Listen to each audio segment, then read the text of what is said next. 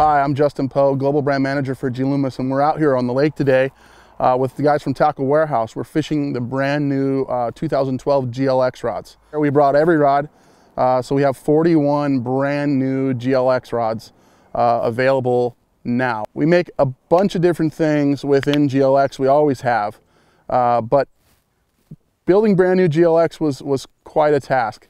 You know, when you have a rod that is so synonymous with quality and craftsmanship and has been in the market for so long and has such a long tenure of success in fishing in general, it's a big responsibility in building that rod. You know, you cannot discontinue an entire line of rods that was built 15 years ago and build anything worse and build something that doesn't, you know, measure up to the expectations of the customer and the anglers in the world. So that was our task, and albeit daunting, you know, we've been tabulating and keeping notes and what would we change, what could we change. So it's not like we've been sitting idle and, you know, sitting on our hands forever. You know, we've been thinking about what we would change if we could, when we could, and we were able to put all of that into this year's GLX. Within the GLX line, like I said earlier, there's 41 different models. Within those 41 models, we have the most popular category is the JWR, which is jig and worm rods. Within the jig and worm rod series, most people's applications will be covered for the bulk of their bass fishing. When you say jig and worm, you know, I don't want to be overly literal, but really what we're really referring to is the action of the rod. Jig and worm rod is a fast action, or even in some cases, an extra fast action rod. You're not only fishing jigs and worms on that, those type applications.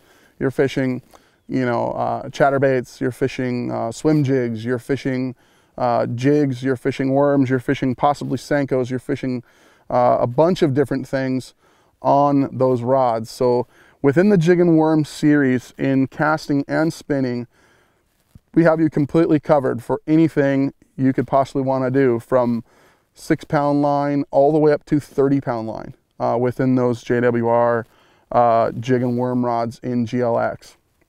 Some of the things we've done this year, and we've done it with every GLX rod, is we've built brand new handles, and this is the brand new casting reel seat. Very ergonomic, very comfortable. You won't be able to see it from this video, but if you could imagine it, it's got soft touch paint, so it's kind of rubberized. When it's cold, it's warm. When it's hot, it's kind of cool. It's, you know, below ambient, so it's kind of a very neutral material. That said, it's not slick, it's not slippery, it's rubberized, so it sticks to your hand without being sticky, if you guys can grasp that. From here, we've gone into what we call an hourglass rear grip.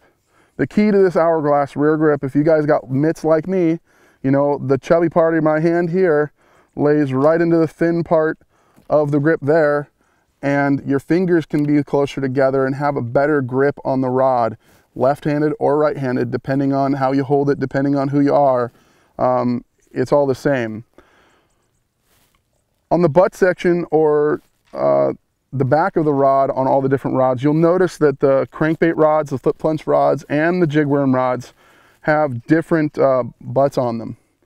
The key to that is, how do you use it? You know, well, a lot of rod makers, they build a rod and they glue the same butt to it. You know, I'm not saying bad things about that, but that could be good for some applications if you built the best, you know, butt section. But something as seemingly not a big detail as something like this is a huge detail for us. This fighting butt actually balances this rod correctly. You can see how it tapers. This is composite cork, regular cork, composite cork. We have more of the weight in the back to balance a 7'5" heavy extra fast jig and worm rod. That's something that's necessary. The rod balances perfectly right in front of the reel, as it should, and that was one of the big keys to us. Really, the overall part of this jig and worm series is that everything that you could possibly need in a jig and worm rod or extra fast to fast action rod is built within this series.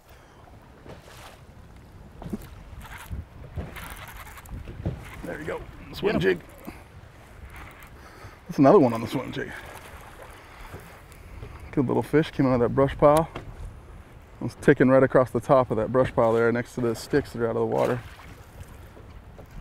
He came up and hammered it.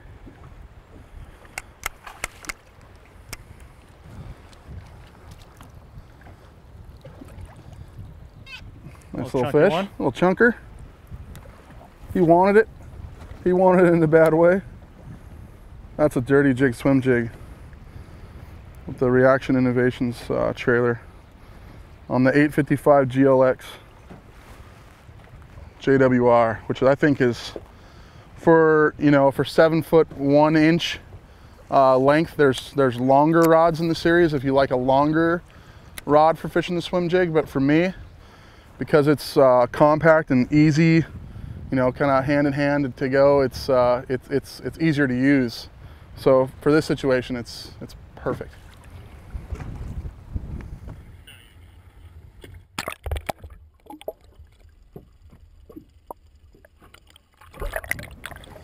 Now that rod was the 855 GLX with Chronarch 200 E7. 7-in-1's perfect for the swim jig because you need to take up a lot of slack quick. You don't really work the swim jig that fast, but it's good to take up a lot of slack because when they hit it, they knock a lot of slack into it sometimes.